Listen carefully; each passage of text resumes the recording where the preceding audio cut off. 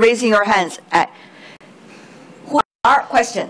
Thank you very much. My name is Sharice Pham. I'm with CNN. Question for the whole panel. I'll start it off with Mr. Ren. You talked about the internet generation and how ideology has not been diluted, and the future is going to be brighter and not darker. And you also talked about using Google Maps to look at how fish is farmed around the world. Very interesting. I am curious about your views on China's vast censorship apparatus, which has blocked Google's search and map functions in your country and other U.S. and foreign tech. Can the future still be as bright as you envision when you have a whole generation that has been sort of walled off for them that kind of information? And some people in China pointed out that this walling off was sort of inviting back retaliation eventually.